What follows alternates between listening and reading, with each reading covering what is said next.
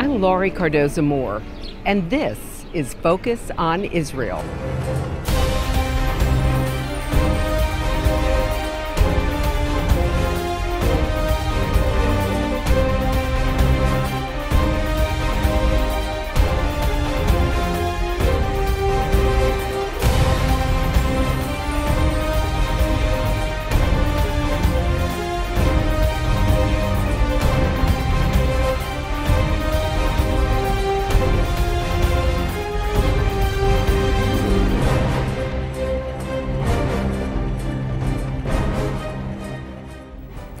Many of us baseball fans have heard the story of persecution and racist attacks against Jackie Robinson, the first black Major League Baseball player. But did you know about the many similar incidents against the first Jewish players as well? On our show today, you'll learn about anti-Semitism in the big leagues and how Jewish players overcame abuse and ridicule and became some of baseball's greatest.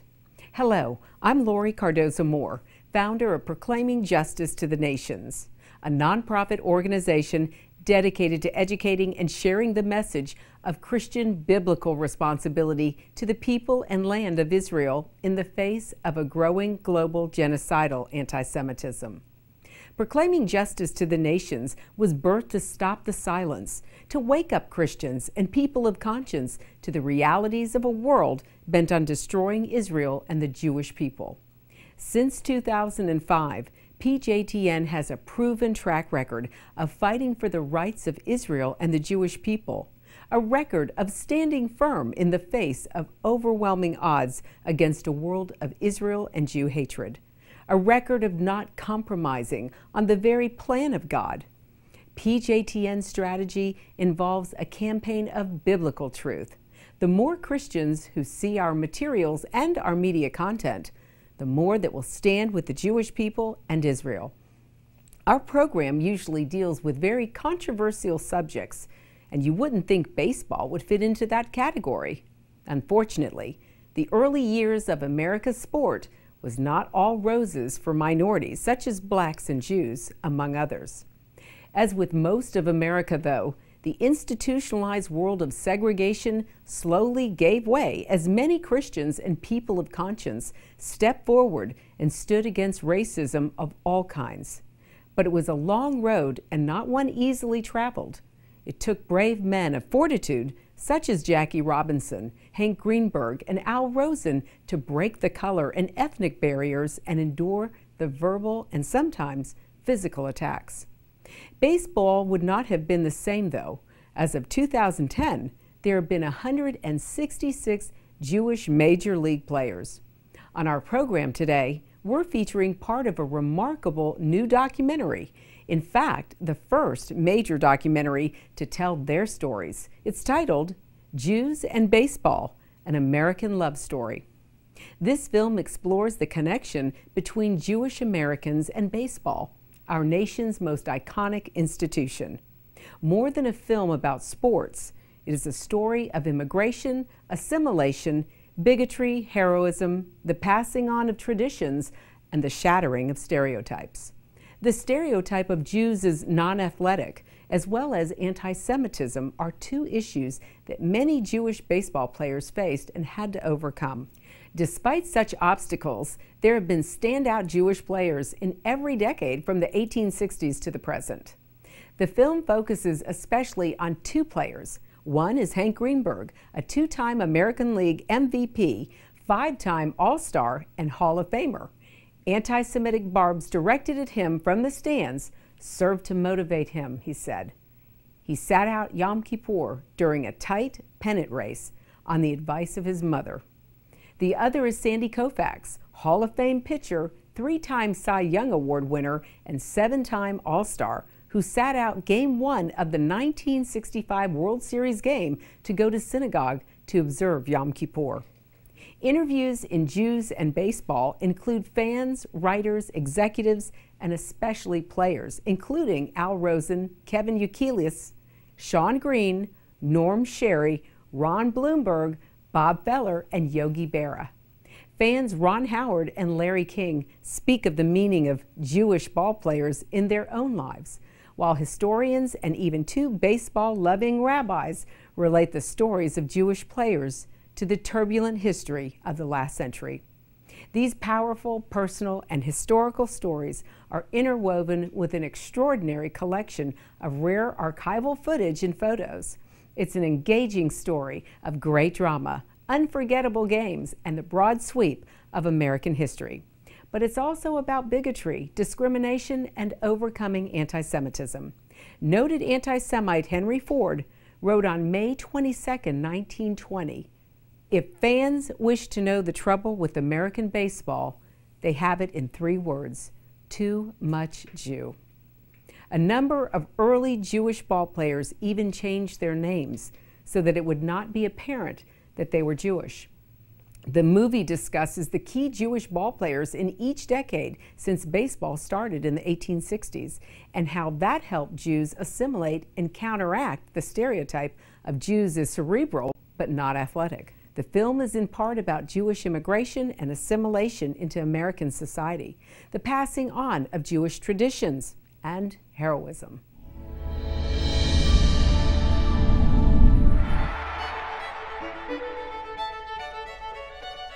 Nobody knows exactly when or where baseball began, but by the middle of the 19th century, it was emerging as the most popular sport in America, played in sandlots in the country and empty lots in the city. America was made up of people from every other place on Earth, and as each new group arrived, they too found baseball. At the end of the Civil War, the Jewish population in America was 250,000, 0.5% of the nation. One of the first players to receive money for playing baseball, $20 from the Philadelphia Athletics in 1866, was a Jew of Dutch origin, the outfielder Lippman Emanuel Pike. When the first professional baseball league was organized in 1871, Lippman Pike was its star. He led the league in home runs the first 3 years of its existence, hitting as many as 6 home runs in a season. In the first 2 decades of the 20th century, as immigrants made their often difficult adjustments to the new world, more and more Jews became ball players, professional ball players, than ever before. A few became standouts. Barney Pelty is the first Jewish player to appear on a baseball card. He was a pitcher for the St. Louis Browns of the American League. Barney Pelty was known as the Yiddisher Curver. Erskine Mayer was a pitcher for the Philadelphia Phillies, 20-game winner. This is Erskine Mayer's 1914 Cracker Jack card.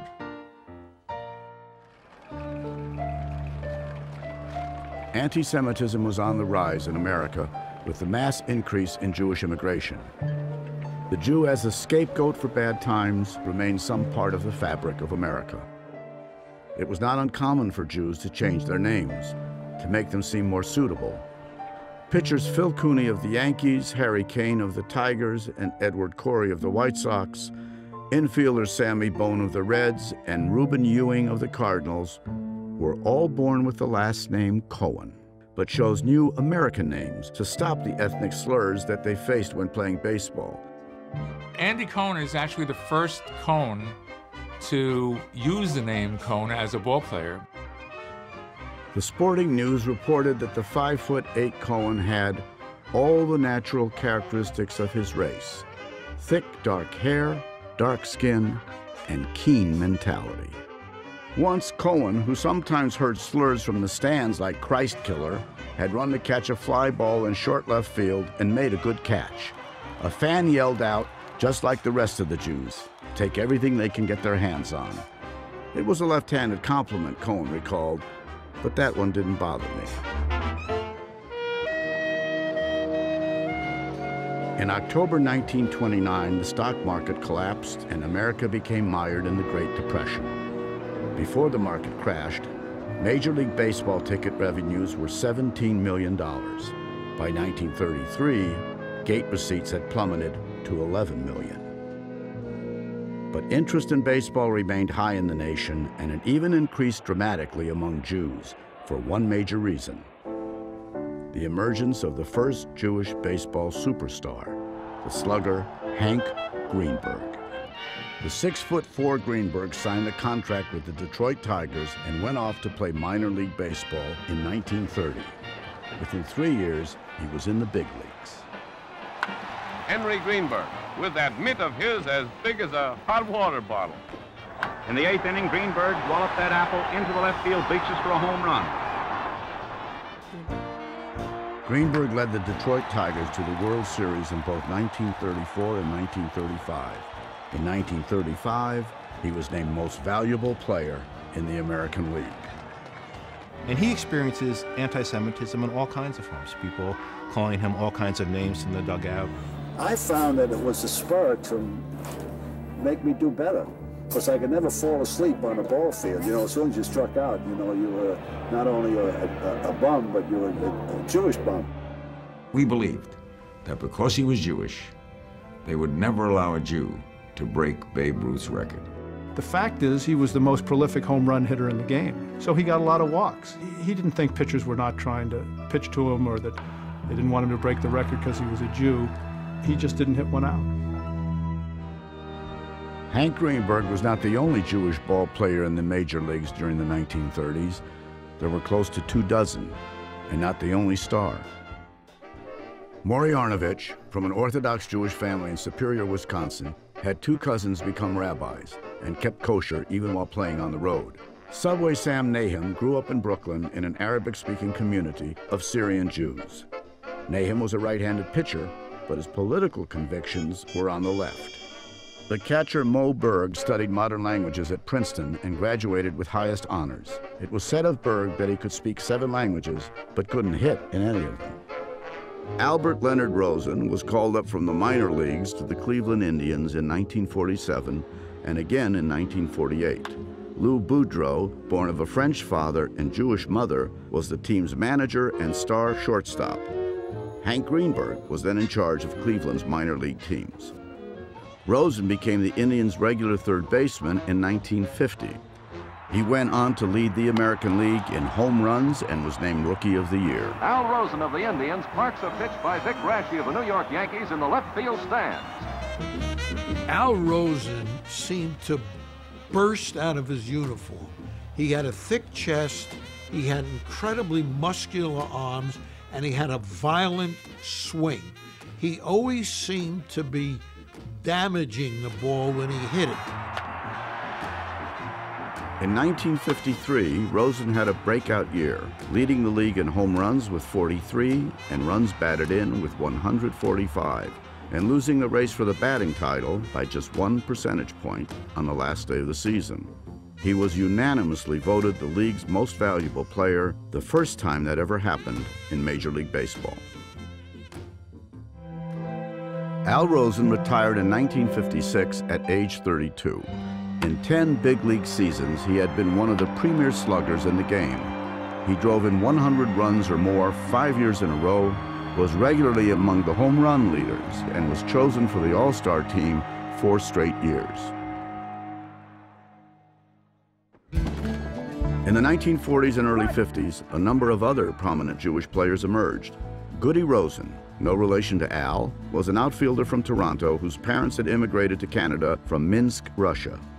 Saul Rogovin, a pitcher with the White Sox who suffered from narcolepsy and sometimes fell asleep on the bench, was the American League's earned run average leader in 1951. Cal Abrams was an outfielder for 8 seasons with 5 major league teams, including his hometown Dodgers. In 1951, Abrams was having one of his best seasons, and the Jews of Brooklyn honored him with Cal Abrams Night.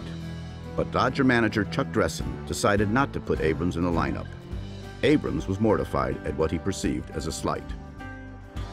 The all-star third baseman and outfielder, Sid Gordon, the son of a Russian immigrant coal dealer in Brooklyn, was generally considered the best Jewish player in the National League in the 1940s and 50s.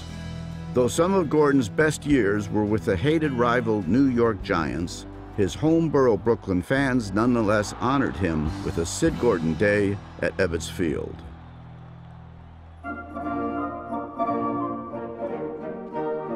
But no Jewish player captured the hearts of fans and the respect of his baseball colleagues more than the left-handed pitcher from Brooklyn, Sanford Sandy Koufax.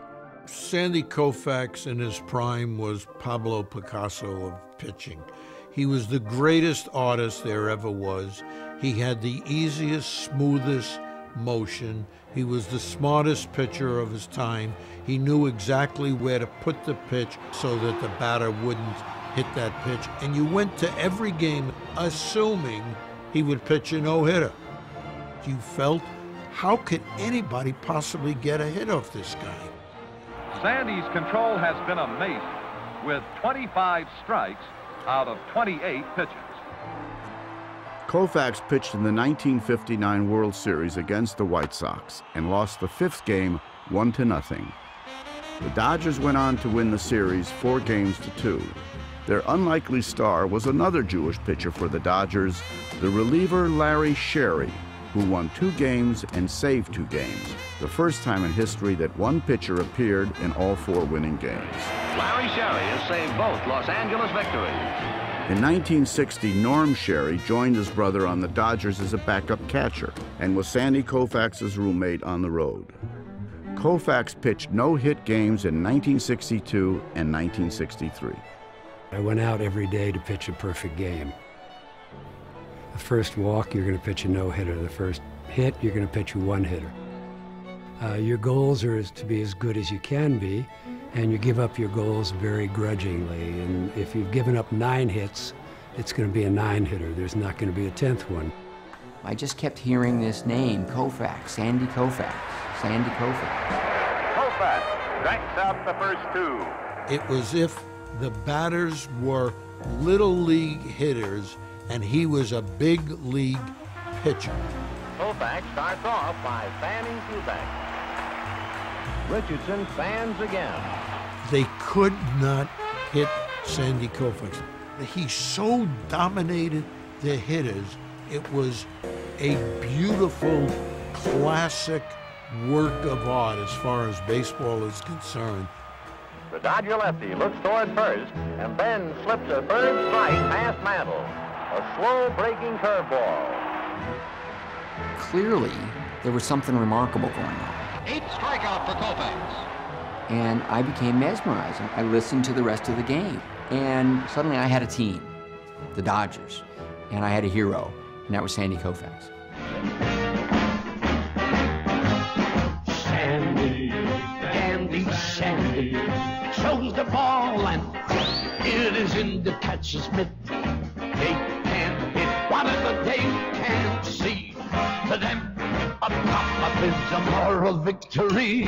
Sandy. Game 1 of the 1965 World Series, the Los Angeles Dodgers versus the Minnesota Twins, fell on Yom Kippur, the holiest day of the Jewish year. Koufax had been scheduled to pitch the opening game. I had taken Yom Kippur off for 10 years and Rosh Hashanah for 10 years before that. It's just something I'd always done as respect. And he says, I'm going to choose to honor my religion. I'm going to choose not to play baseball on the most important day in my people's religious calendar. Anybody of my age group, if you ask them what was the seminal event, and they're honest, they'll tell you, Sandy Koufax not playing in the World Series on Yom Kippur.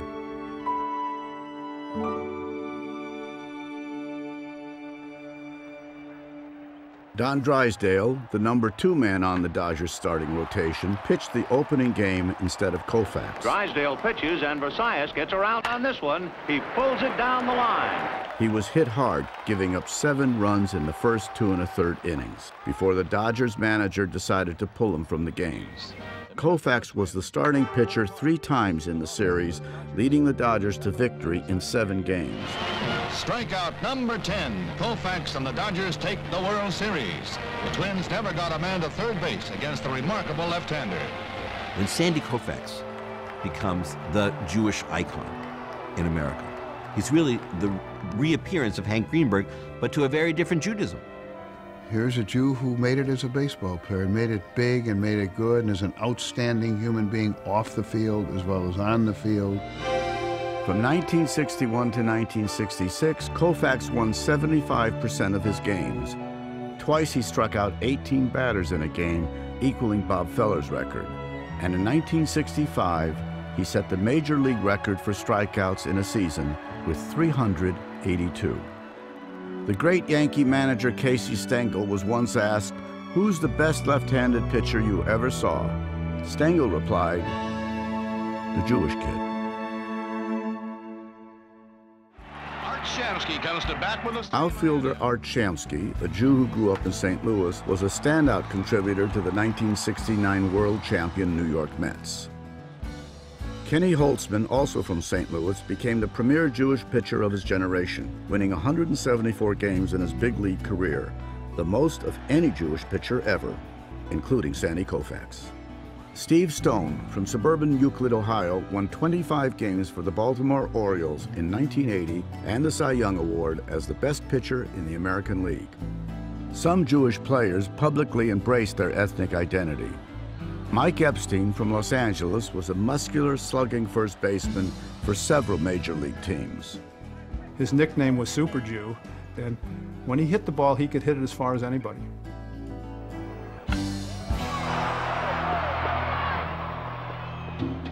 Here comes Sean Green. The 1-0 pitch. A line drive, base hit into center field. Sean Green is actually the premier Jewish ball player of the 1990s and the early part of the first decade of the 21st century. Wow. Among all the 17,000 players who ever played Major League Baseball, Sean Green had the single best 9-inning offensive performance in the history of the game. And this ball is out of here. A home run for Sean Green. By the first decade of the 21st century, Jews regularly made up 3% of major leaguers. In 1999 and then in 2008 and 2009, there were 3 Jews chosen for the All-Star game. Among the All-Stars was Boston's Kevin Youkilis. Kevin Youkilis is arguably the successor to Sean Green as the dominant Jewish player of this decade. Into center field, a base hit for Youkilis. Red Sox will walk off with a win. Like millions of other American young men, Adam Greenberg of New Haven, Connecticut, and no relation to Hank Greenberg, dreamed of one day playing in the major leagues. In July of 2005, Greenberg called his family to tell them he had been promoted from the minor leagues to play for the big league Chicago Cubs. On July 9, 2005, in the 9th inning, Adam Greenberg was called to pinch hit against the Marlins' Valerio de los Santos. Greenberg brought up from West Tennessee and is making his major league debut in this appearance. The first pitch was a 92-mile-an-hour fastball.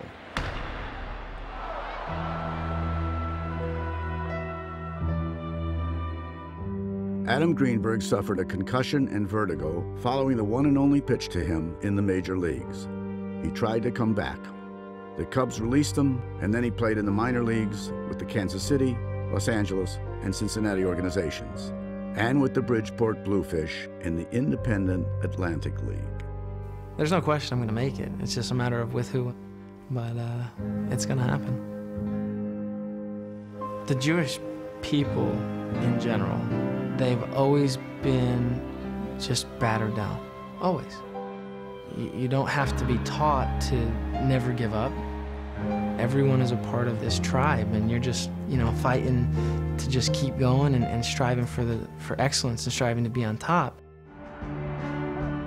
Baseball is history, baseball is statistics, baseball is ethnic pride, baseball is strategy, baseball is drama, baseball is time to think during the intermissions, baseball is timeless.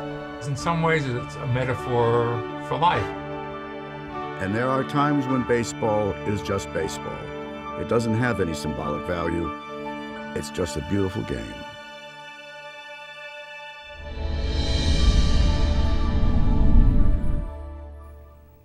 This film chronicles the story of a once marginalized people finding their way into the American mainstream.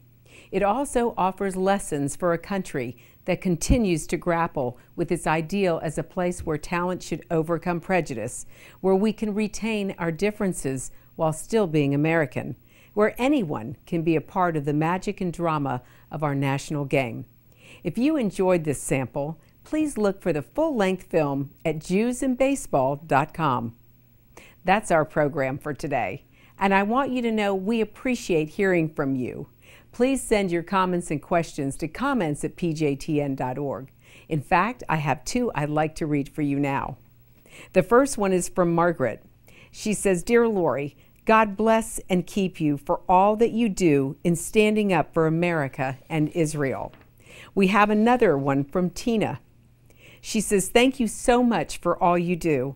I am watching some of the early DVDs and I am very impressed by what your organization does. Thank you." The time to take a stand is now. Be a leader in your community and in your church. One person can make a difference. Get involved with and support pro-Israel organizations such as PJTN. Call your senators, congressmen, the White House. Let your elected leaders hear from you. Visit our website to learn more. Sign up to receive action alerts and order our films to share with family and friends. Please encourage everyone you know to tune in and become informed. God bless you, and thank you for all you do on behalf of our Jewish brethren and all Israel. We'll see you next time on Focus on Israel. You just learned a portion of the truth about the world's most volatile region, the world's most demonized country, and the 2,000-year hatred of a people that have survived despite the odds. From studying history, it's very clear that what starts with the Jews never ends only with the Jews. We must strongly stand against any anti-Semitic trends, for if not stopped, they'll cause harm to all of us, and we'll witness the downfall of our Judeo-Christian Western culture. Today, many people say there's no longer a need for a Jewish state, that Jews around the world no longer need a place of refuge. But anyone who has heard recent statistics about the worldwide rise in anti-Semitism would never make such a claim. The reality is that neo-Nazi groups and Nazi sympathizers are increasing around the world. Surveys show that over 1 billion people in the world harbor anti-Semitic attitudes. Close to 50% believe that Jews have too much power in the business world, and 2/3 of the world's population has never heard of the Holocaust or believe the historic accounts of it are inaccurate. Don't let yourself be manipulated by evil people with a wicked agenda. When the self-serving villains are in control, good people from all religions suffer. Muslims, Christians, and all people of conscience should stand proudly and show respect for a country that gives so much to the world in so many ways. Do your part. Do your research, and do what you can to make a difference. Because what happens in Israel does affect us all. This is not just a Jewish or just an Israeli problem. This is a problem for all humanity, for each and every one of us who believe in freedom and human rights. Learn more about what you can do at pjtn.org.